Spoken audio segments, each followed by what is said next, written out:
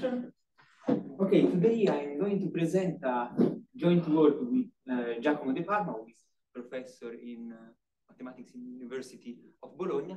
And in particular, I'd like to present some results about the training dynamics of quantum neural networks, so a sort of generalization of classical neural network to the quantum setting. And first of all, just to fix the conventions, the notation, and to record the basic notion of classical and also quantum, this is a general setting, machine learning, I will just define the supervised learning problem. So we are considering a set of examples sampled from a known function, from an input space to an output space, and we want to consider a class of function, of candidates function, to try to approximate this G, to simulate this G, trying to fit this training set. And this can be done introducing a cost function, so the error we are making with one of the function within this set, which are labeled by a set of parameters. And so we want to see that if at the end of the training, the model, the specific function selected, will be able to generalize the training set and then retrieve the original function. So just as an example, we could have a set of pictures with some labels. So X is the picture, Y is the label. We choose a random function in that set. So the random function will not be able at the beginning probably to give the correct label. But then by minimizing the error, and this is a time evolution of the parameter, at the end we'll be able to fit the training set and maybe to generalize the example to the picture which are not in the training set. So this is the setting, but what could be the problems in this with this procedure is that, and in particular in the case of classical neural networks, well, first of all, the function to be minimized could be not convex, and so using a gradient flow, gradient descent training, well, could have some problems such as local minima, not allowing for a perfect fit of the examples. And furthermore, supposing to have reached the global minimum, this global minimum could not be, good enough, could not be zero error.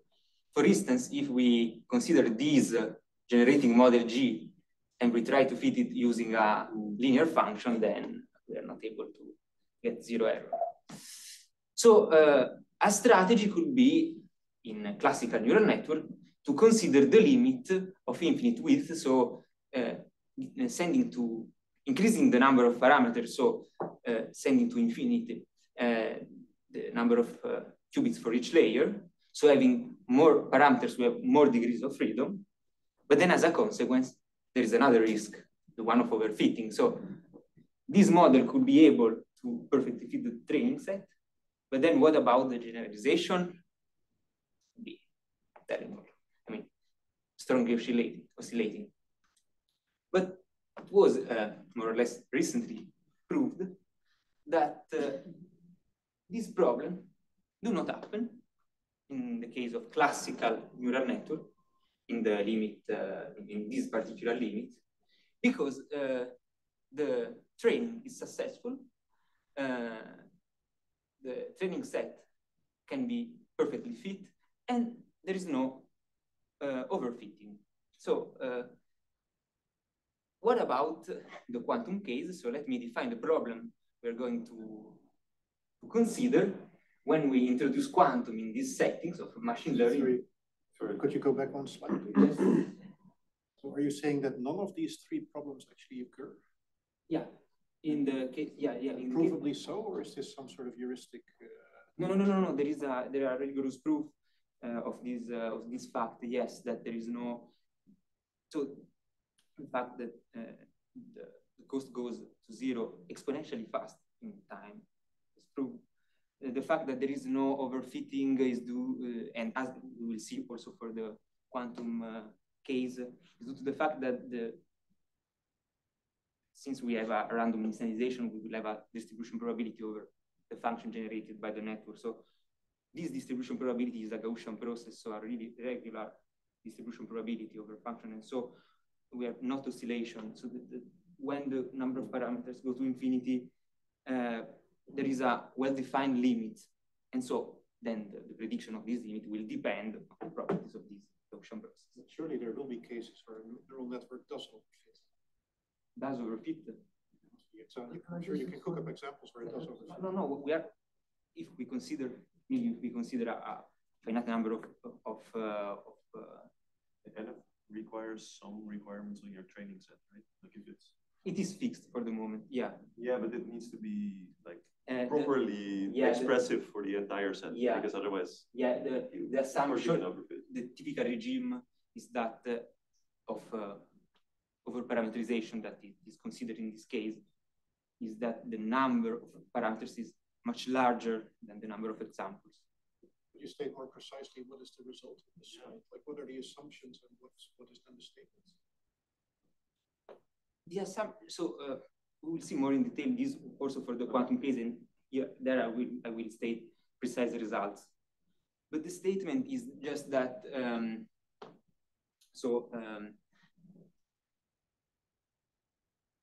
the assumption is to consider a classical neural network with random parameters. Some assumption on the probability distribution of the parameters at the beginning is that they are IID.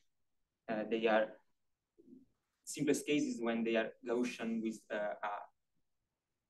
variance scaling with the number of cubes. So there are some assumption of the distribution, but typically Gaussian is enough. But also in some cases you could consider identical distributor and not more assumption of the specific distribution. The number of layers is fixed. Then we send each number of layers for each number of neurons for each layer. So the number of parameters to infinity. And we see that the distribution at initialization is a Gaussian process with mean zero and covariance defined by the nonlinear function, nonlinear activation function chosen for the network. And then during the training, the statement is that in these limits, only in this limit, which is not considering the finite size correction. Now you're talking about a particular learning algorithm because there's many ways to train a neural network. Gradient flow with a mean squared error. This specifically training algorithm. And then it's a Gaussian process with mean and covariance that can be computed at each time step. And this mean and covariance does not depend on the specific initial parameter in the limit. So the result is independent of initialization. This is more or less the statement. Last tiny question. So intuitively, the space becomes convex if you just add enough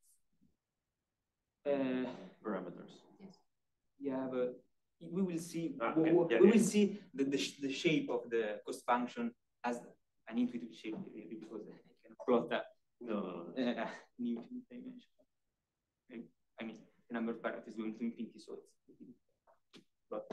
Yes, but the idea will become clear for the case of quantum neural networks, which are mathematically similar in the strategy, but then, of course, the function is different. So we will see. So we are considering the case of classical input and output, but the model that we are using is the output of a quantum circuit. In particular, we consider a system initialized at a fixed state, a unitary evolution of this system encoding both the parameters and the input using parameterized gates. And then at the end, we fix an observable. So the only quantity which is trained is the set of parameters T. And a fixed observable. And what we do is to compute at the end the expectation value, repeating a measurement of the observable, of the output of the measurement. So this will be our model function that we'll consider to train.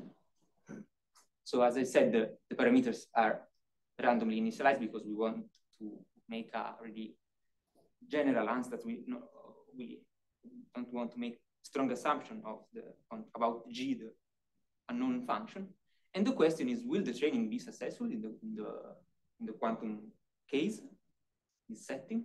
So more precisely, our model will be that expectation value with a normalization because, well, when we consider M, which is the number of qubits going to infinity, then we will need to somehow renormalize this, and we will see why with a simple example. The observable is a sum of single qubit observable. This choice is not, it is relevant because there are some examples in which the observable is different and the training is not as efficient as in the classical case, meaning that the convergence is not exponential in time to 0 of the cost. So we define this local expectation value fk. And we also define the layer. This is just a definition, the number of layers. In this way, in each layer, we encode parameters, and we encode also the input, making the qubit interact in a way that each qubit can interact at most with another one qubit, no more than another one in each layer. If we want to make other interaction, to compute, to use other layers. So yeah, this is an example. First layer, second layer, third layer. And I will introduce a couple of definitions, which I will use often later. So the first one is the future light cone of a parameter, which is just the set of observable depending on that specific parameter. Okay. And M will be the maximal cardinality. It is set for any fixed architecture. So we first fix an architecture and then we compute M. And the past light cone of any observable will be the set of the parameters on which that observable depends. And then will be the maximal cardinality. So the idea is just, first of all, to understand if there are some bounds on made by this light cone about the number of qubits, and so the Hilbert space required to compute this observable, because since we are computing the asymptotic limit of a large number of qubits, if this local Hilbert space, so just the space of qubits required to compute O3, for instance, if this is growing just polynomially with the number of qubits, then we could try to simulate it classically, and so make the same computation on a classical computer. It's not what we are looking for. So we can see that there are some bounds, and in order not to trivialize this bound, we ask that the past light cone grows at least super logarithmically the number of qubits. And this means that in our circuit, we are considering a number of layers, which is a function of the number of qubits, is increasing because there are some works fixing the number of layers. But then if the number of layers is fixed, then the local Hilbert space has a dimension which is order of 1 with respect to the number of qubits. If we consider a lattice of a two-dimensional lattice of qubits, a logarithmic growth could be sufficient to have a non-trivial bound here, and so not having a trivial strategy to compute the output of the circuit. Okay, So the first step, as I said, is the random initialization of the circuit. And as we just seen, the model function is a sum of some local terms. And we know by the center limit theorem that in the really simplified case, in which we have a sum of IID random variables, summing them and using appropriate normalization, we can compute the distribution of the sum when m goes to infinity, and we know that it is a Gaussian distribution by the center limit theorem, and we know expectation value, the variance of this distribution. But what about our case?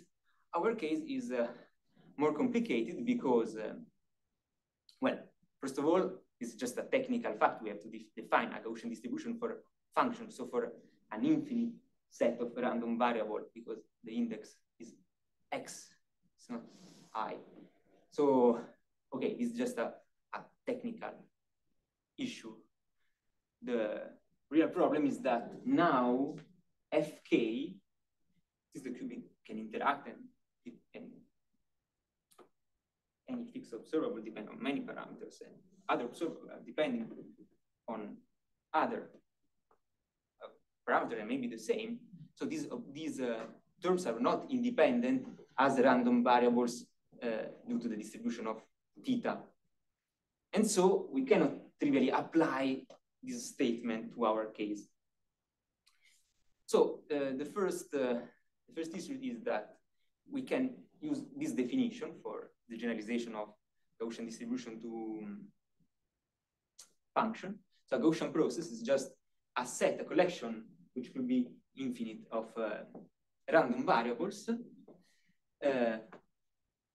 such that whenever we consider a finite subset of this family, the distribution of this finite subset is a jointly Gaussian distribution. And the mean and the covariance of this distribution is fixed by a general covariance mean function common for the Gaussian process. The Gaussian process is characterized by these two functions.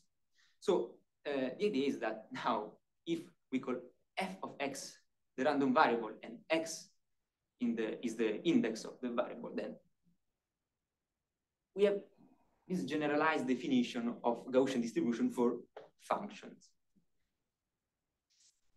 So the second problem, as I was pointing out before, if we consider in this picture OK and OK plus 4, we see that there are some common parameters on which both depend, and therefore the two random variables fk and fk plus 4 are not independent. So what we could do is to build a sort of dependency graph. So a graph with vertices, the label of the observables, and edges, the couple of observables not being independent. How can we do this? Well, we consider one observable, we construct the past light cone. For each element in the past light cone, we construct the future light cone. And therefore, we know that we just need to add to our dependency graph all the green observables together with the blue one.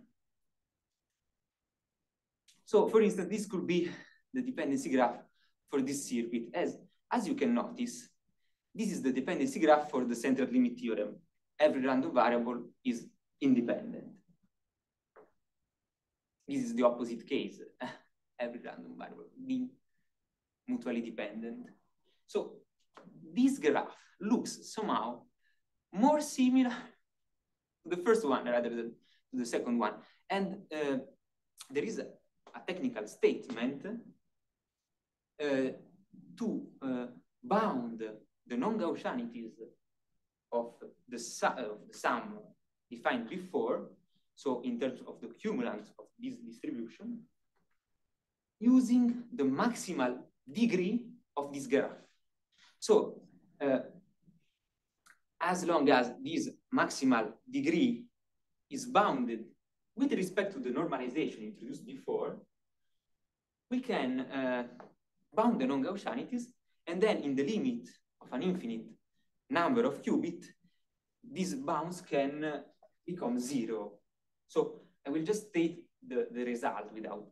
So can you go back? Yes. Is the intuition somehow like the central limit theorem is this empty graph with no yes. edges? Yes. And like when you take the limit of the width of the circuit to infinity, yeah. then like your graph will be extremely sparse, and so it looks more like the top yes. one than the bottom one. Yes, yes. So there will be many observables which are dependent. As long as they're sufficiently far. Yeah. So here we have a geometrically local circuit. This is not an assumption of our work. But you see, in this case, is precisely this. If it is far enough, then it is not geometrically local, then far is not a specific meaning. But in this case, yes, is this. The idea is this one. So the first result is that choosing the normalization in a way that in the limit of an infinite number of qubits, the covariance of this random variable, not necessarily Gaussian, will be finite, so not trivially 0 or infinite. And square root of m is one possibility, but there are not in every case. In the case of independent random variable, yes, it's enough, but it will be different. So assuming that this graph is sparse enough, so this is the construction done before. The maximal degree of the graph is small enough with respect to the normalization. Then the model at the initialization will converge in distribution to a Gaussian process with mean 0 and covariance k. So now we have to train this model. One second. This is kind of limiting the number of layers, right? Like, do you the number of layers. The number of layers. The number of layers is a function of m. So is at the end will be. Let's say there's one, like if you have more layers than qubits, then everything is dependent, right? Yes, according to, depends on the interaction. But yes. So as I was suggesting before, one choice could be logarithmic row, and in this case, you see that you cannot this problem. Yes. Is it really sparsity that you should care about, or is it colorability? Sorry? So the chromatic number of the graph seems to be more important than the sparsity. You want independence, right? Yeah. I mean, the thing we are taking care about is just the fact that the maximal degree of this graph is bounded. So this is the real requirement here. So you can use the degree to bound the chromatic number of the graph. But so that seems like a stronger assumption than what you might need, right? If you only need very few colors to color, each color class is a big independent set. Okay. Yes. Really enough for the chromatic number to be small. I mean, this assumption.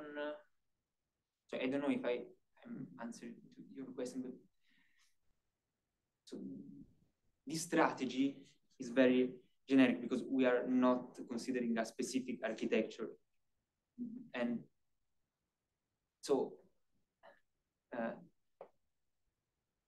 we are trying to ignore just the specific structure internal and give a really general. So the maximal degree could not be the best way of bounding the non-Gaussianities.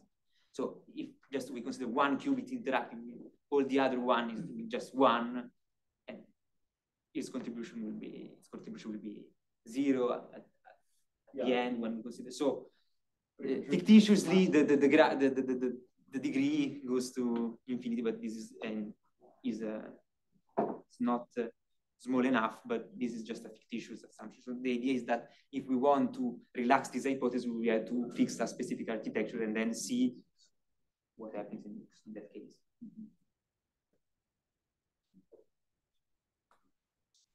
So what about the training? So this is the physical training, so in discrete time step, but we will discuss it later. Now, just to simplify, we will consider the gradient descent, the gradient flow. And as I pointed out before, there could be many problems. Now, I will just show the solution. So the shape of the cost function at the end that we will prove in a moment. So with high probability, the training is successful, meaning that a global minimum will be reached exponentially fast in time. And there is also a peculiarity, which is lazy training. This global minimum is really close to the initial point. So the displacement of the parameters, as the number of qubits increases, will become infinitesimal. So why do the model fit the training set if the displacement is infinitesimal? Well, because the number of parameters is going to infinity.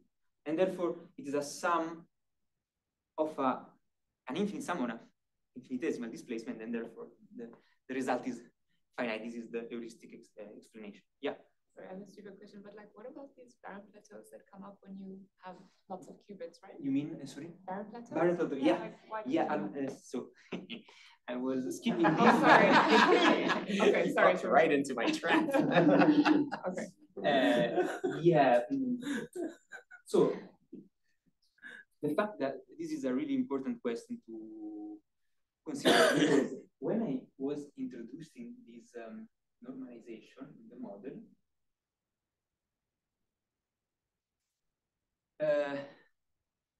so it is possible to prove, there is a proof in the paper, that having barren plateau so small, exponentially small in the number of qubit gradients of the functions of the cost. Sorry, maybe this is worthwhile just saying what barren plateaus are.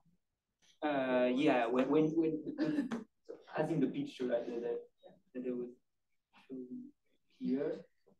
So when the cost landscape is really flat, exponentially flat in the number of qubits, then training is very hard, because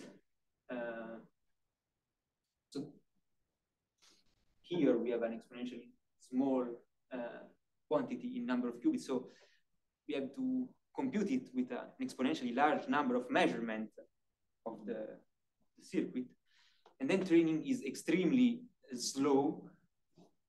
At the end we reach a minimum, but the time to reach this minimum could be too large, and if it is exponentially large, well, it is a problem, you know.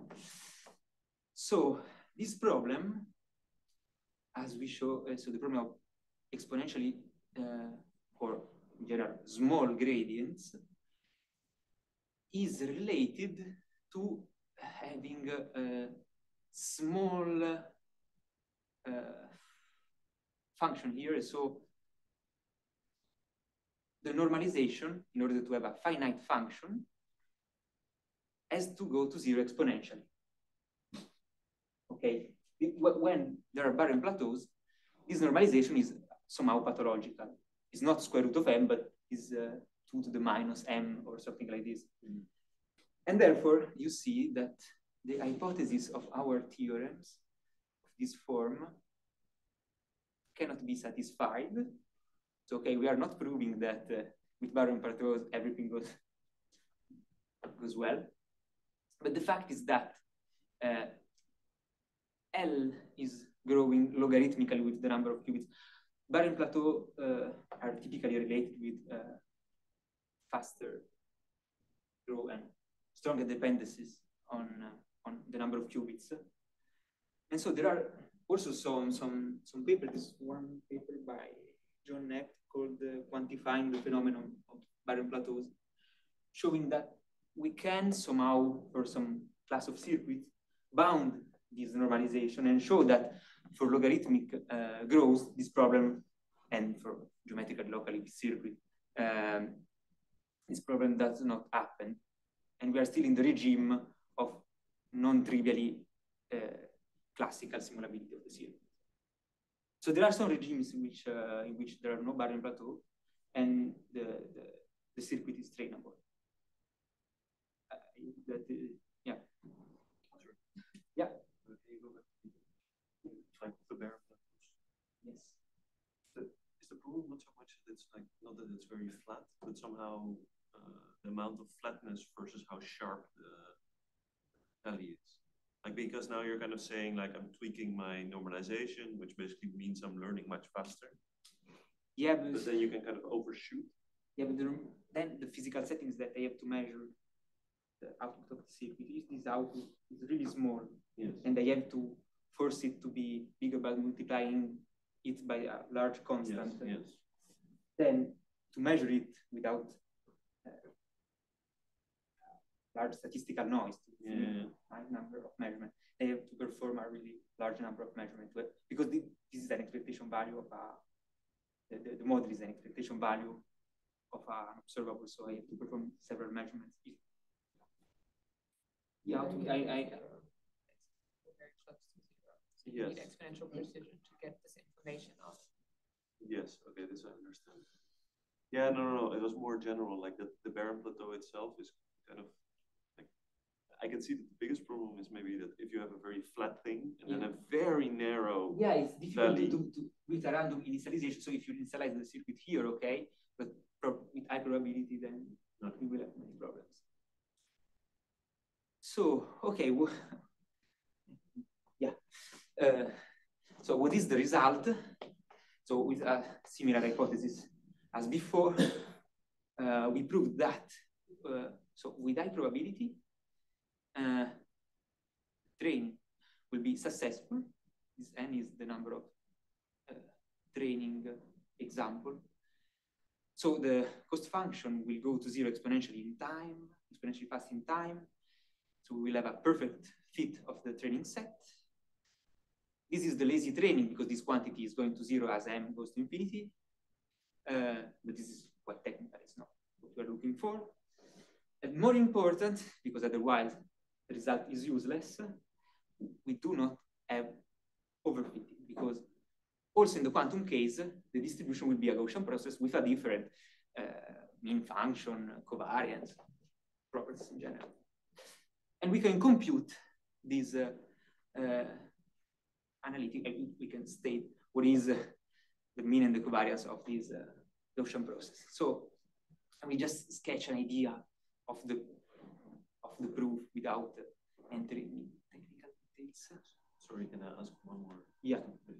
So for it not to overfit, you have to have some assumption, I presume, on the training data, right? Because if the training data is not expressive enough of the... So the assumption we have here is that relaxing this or studying more in general, this problem is still open.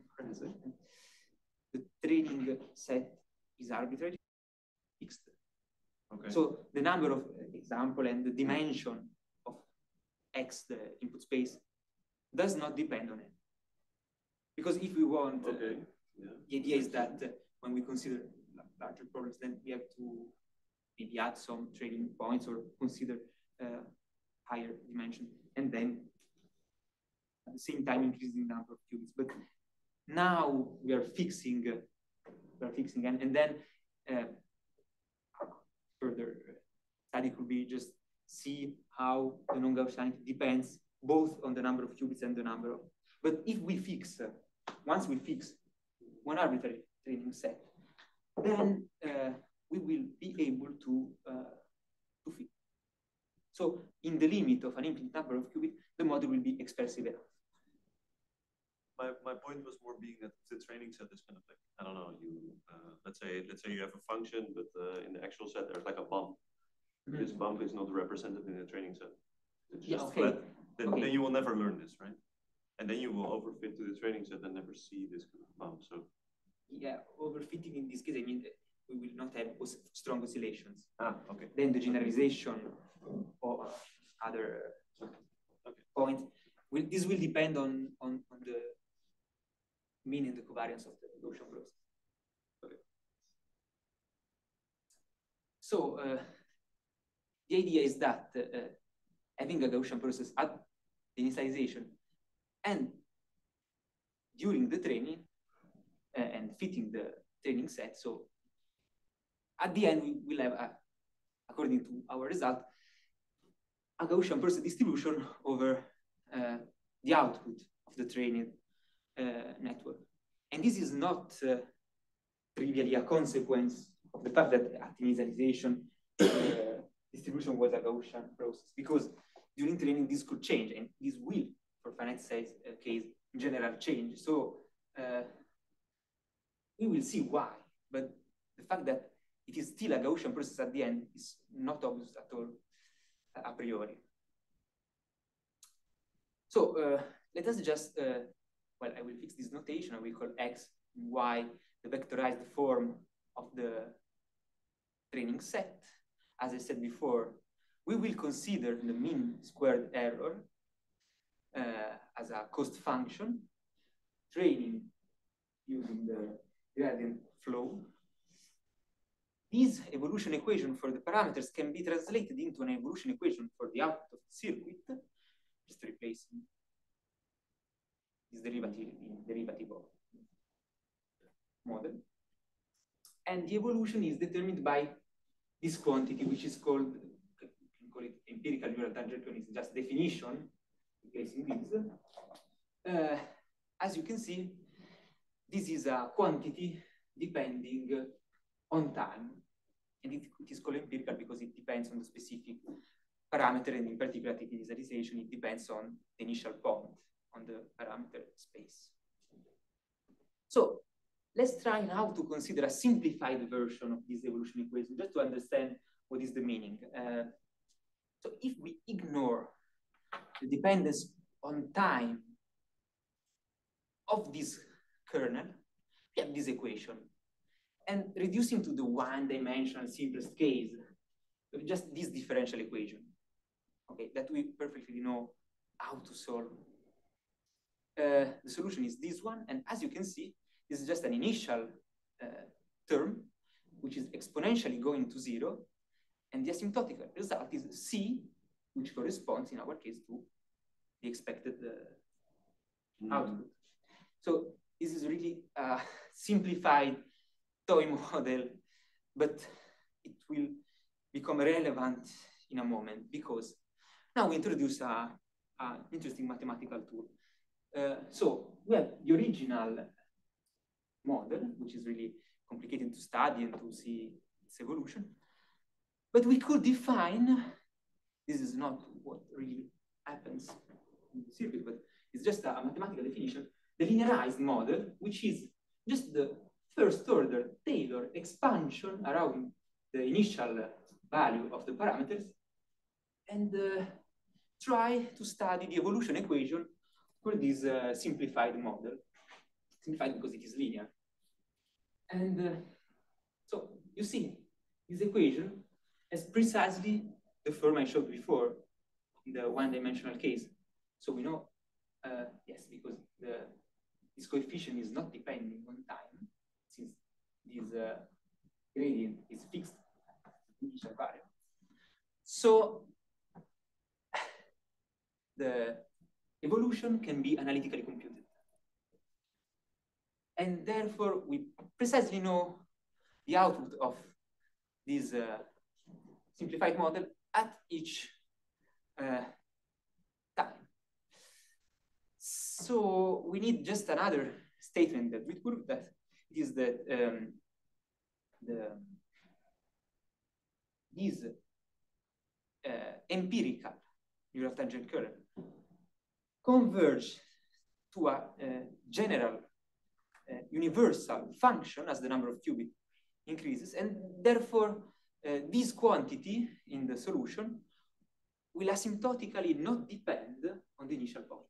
So graphically, we could sample different points according to our probability distribution in the manifold of parameters, and see that asymptotically the corresponding empirical neural tangent curve becomes closer and closer to this universal function. And therefore we have this quantity, not depending on the initialization, this quantity becoming a Gaussian process, so not depending on the initial parameter. And therefore,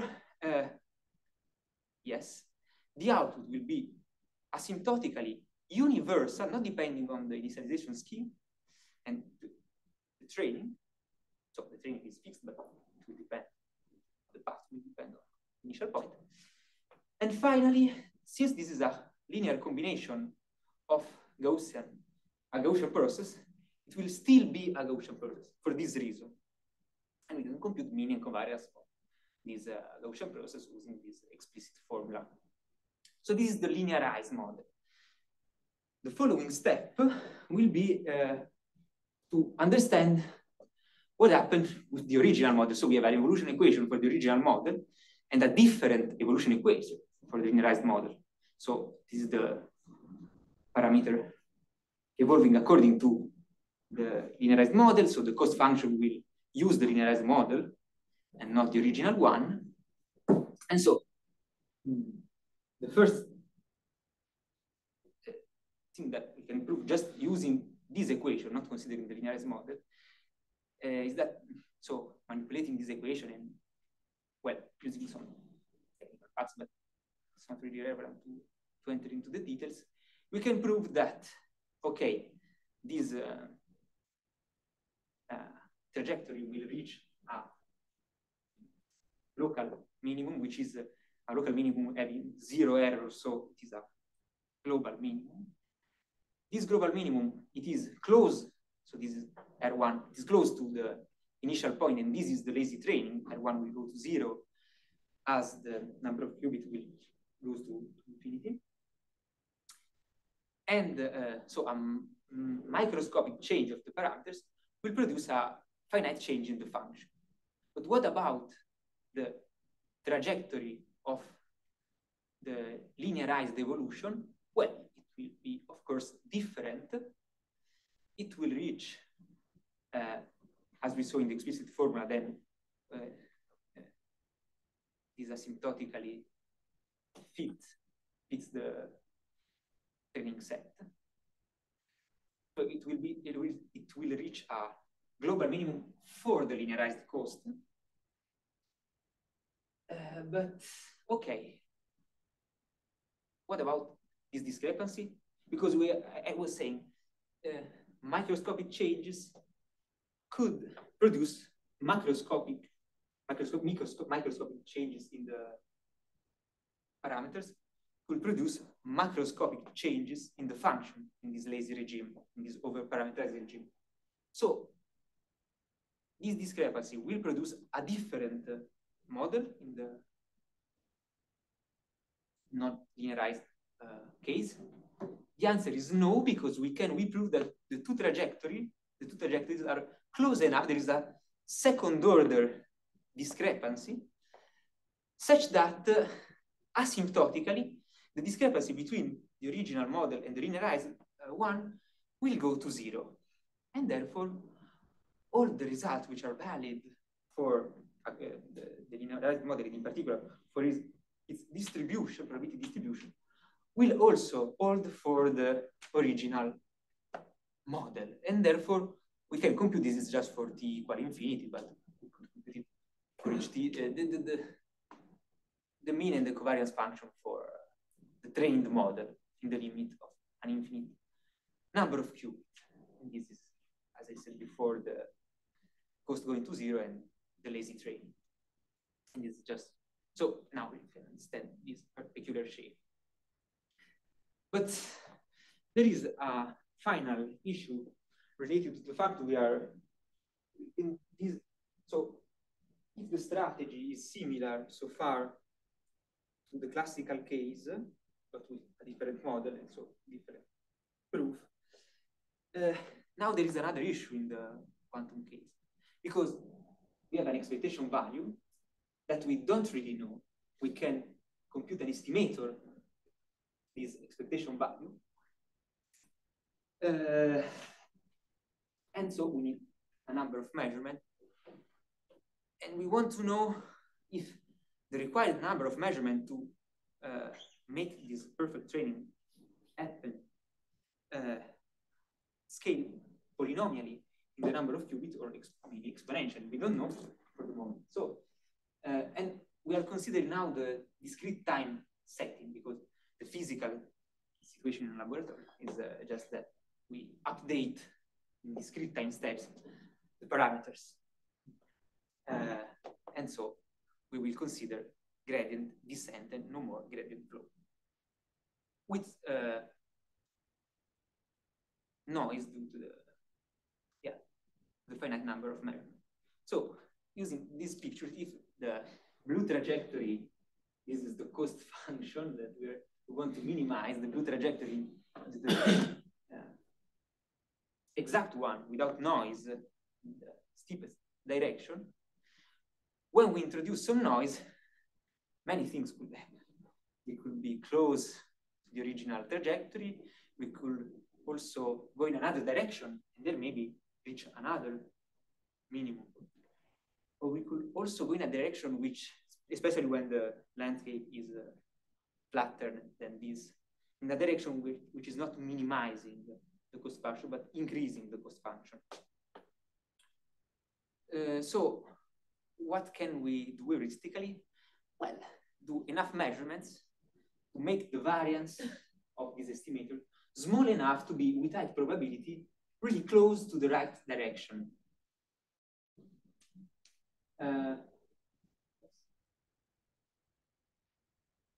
Okay. So the graphical idea is not to compare the exact trajectory, the entire exact trajectory to the stochastic one, because this it's really problematic. I tried, but then it's really difficult to sum all the discrepancy and the previous discrepancy, and to keep taking into account all the previous discrepancies as the number of steps increases. So the key idea is to consider at each time step to compare the stochastic evolution and the original evolution, starting from the stochastic point in the parameter space, and making also the original and evolution without noise, starting from the same point in this way. Okay, so we are not comparing the exact trajectory starting from theta 0 and going to the minimum, but just requiring that at each time step, the stochastic one is close enough to the deterministic one, so that the cost at each time step is reduced. Is reduced enough. I mean. So the role of the deterministic model here is just to ensure that the cost is decreasing also for the stochastic case. And then we want to find some requirements on this discrepancy and so on the variance of this estimator.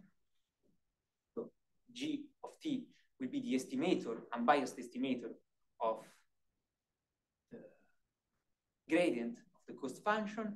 This can be computed, maybe you know, but there are some strategies to compute this unbiased estimator using parameter shift rules. Okay, these are just techniques to make this estimator without bias. And then what we prove at the end is that such variance is a really complicated expression, but with dependence on the number of qubits that is 1 over a polynomial in the number of qubits. At most, this is just a bound that could be better than this. But this means that since the variance is proportional to 1 over the number of measurements, that a polynomial number of measures will be sufficient to make this training happen. So the final statement is that, okay, if the variance is sufficiently small according to the definition I gave before, and some other technical assumption to the learning rate, and as I said before, growth of the line cones with respect to the normalization, then we will have this exponential discrete time convergence, lazy training, including further noise with high probability, and then in the limit of an infinite number of qubits, we'll have the same Gaussian process, so same covariance and same mean function, including also the probability distribution due to the noise. So it will, the non-Gaussianities introduced maybe by the noise will be anyway suppressed in this limit. So, okay. There could be many aspects to deepen in this direction. So, first of all, problem of the normalization. Can we there are, as I said before, there are some cases in which n of m can be computed, but more in general, is there any strategy to compute this normalization and then to understand when barren plateau are present in our situation and so are hindering the training? Is it possible to relax some hypotheses, such as the maximal degree at the initialization of the dependency graph? What is the dependence with respect to the number of training examples? And since typically, okay, this bound could not be reached, and for sure in a real situation, we will not have an infinite number of qubits. So what is the role of the non-Gaussianities?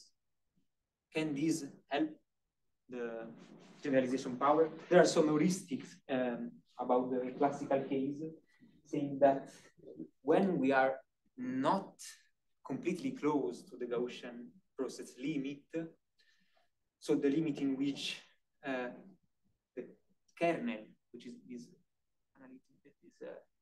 k, this universal function, is fixed,